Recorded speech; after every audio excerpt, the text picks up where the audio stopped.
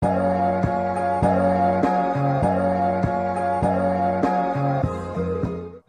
day, another story unfolds. Good day, everyone. Welcome back to yet another episode of A Meaningful Time with Us, your resident student nurses on board here on Buhay Nursing. Buhay Narsing. So I am Joefred Jr. and together with me are my fellow group mates. I am Jean Dulig. Eliza Estero. And I am Eliza Mae Estocapio. So, have you ever wondered how nurses cope when something unexpected happens in their workplace? And have you ever thought about how they are being protected and compensated in case these scenarios happen? Well, these and more about providing safe space for the nurses will be unrevealed today. Yes, that's right, Ali. For today's episode, we will talk about injury compensation and insurance, and as well as workplace safety and security, so as to enlighten our listeners, who are most likely student nurses or even professional nurses in general, who are casually listening to our podcast and curious how these things are implemented and addressed. Yup, you heard it right, guys. And to know more about this topic, we have invited a guest to join us and discuss this matter. So, are you guys excited? We bet yes, because we are too. Let's not wait any further and call her on. Hello, ma'am. Good day. Before we start, can you please introduce yourself to our listeners? Hello, good day. I'm Maria Denise Estocapio. I am the team leader of MNDA Road Emergency Group, Timog Office. Okay, yes, ma'am. Yes, ma'am Denise, we would like to formally welcome you here and thank you for accepting our invitation to join us and, of course, spend your very precious time despite your busy schedule for just for this podcast. So, and without further ado, may we proceed to our agenda for today. And of course, that is to ask you our prepared questions regarding the topic mentioned. So, may we call on May to ask the first question? Yes, Joe, thank you. Okay, Ma'am Denise, are you ready? Okay. To start off, we would like to ask you this first question. As part of the emergency response team, you are most likely involved with accidents along the road. How do you manage your team with regards to their safety in emergency responses as their team leader? Well, May, there are many factors I consider when it comes to the safety of my team. Our work environment is the biggest factor out of all of them. Since there are many kinds of road emergency accidents, as team leader, I always give a small briefing to my team as to what we are going to deal with and the fact that there will be other factors aside from the patient and the accident that we might encounter on the road. As team leader, I will be the first one to assess and contain the team. Then I will direct my team to the team and call for additional resources in order for my team to have a smooth operating environment. All right, thank you for that answer, Miss Denise. So, moving on to our second question, Miss Alyza, please. Hello, ma'am. I am Ali, and I'm going to be asking you the next question. So, have you ever encountered any situation where you experienced discrimination? Because we all know for a fact that this is one of the many factors affecting the quality of care given to your clients, since it brings physical, psychological, and emotional effects to nurses. How is this addressed? Okay, when we were trained for the job, we were told about having different kinds of patients and their different behaviors when they encounter an accident themselves. Having an open mind and plenty of patience helps us understand their immediate needs. Just in case that they need a different kind of personnel to talk to, we will make sure that they are available for our patient. We will always keep in mind of the scope of our work and that we do it to the best of our ability. Thank you, ma'am. That's really good to hear that you're able to handle stressful situations like this very well. So, to add, as a part of the emergency response team, you can only do so much and cannot guarantee life. So, how do you handle or cope with casualties? All right. Within our team, there is always a time for a daily debriefing. We gather in one place. Everyone is open to discuss any underlying issues and troubles we encounter. That also includes the stresses that we accumulate during various emergency responses. It is important that we keep a very good interpersonal relationship within the team in order for us to have a very good team play during our work. And being their team leader, it is also my job to monitor each of my colleagues and to address their concerns as soon as possible. Thank you, ma'am. So, the next question will be coming from Joefred.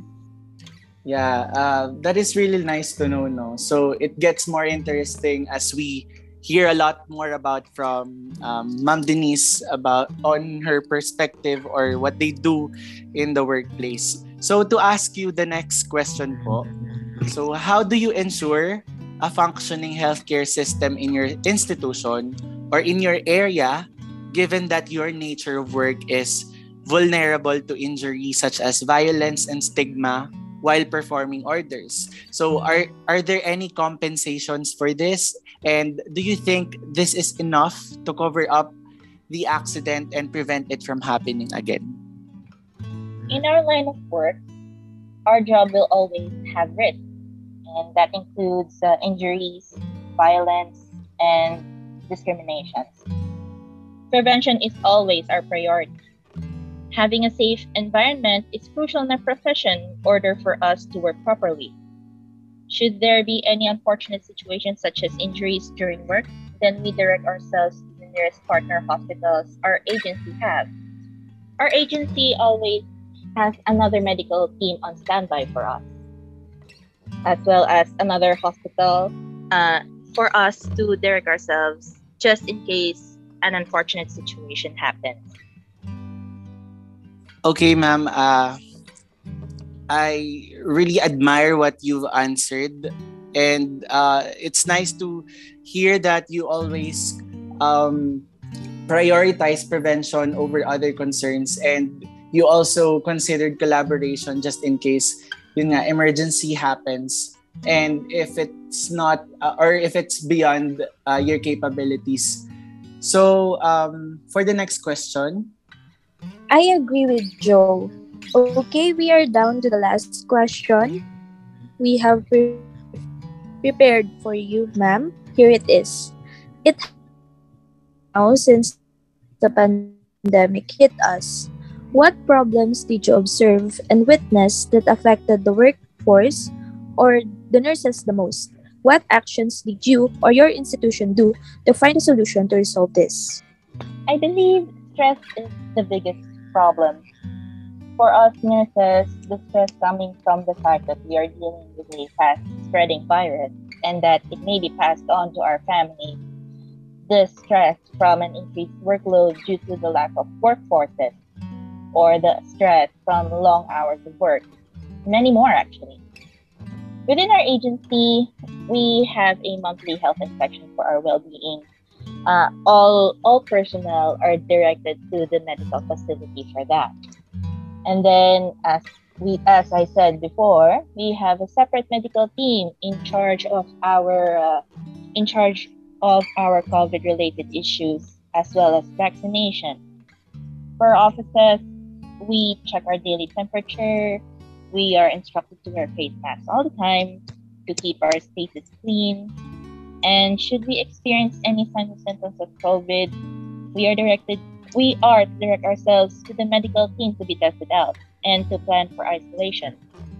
That way, we ensure that our workforces are well on their way to recovery, just in case they contracted a disease.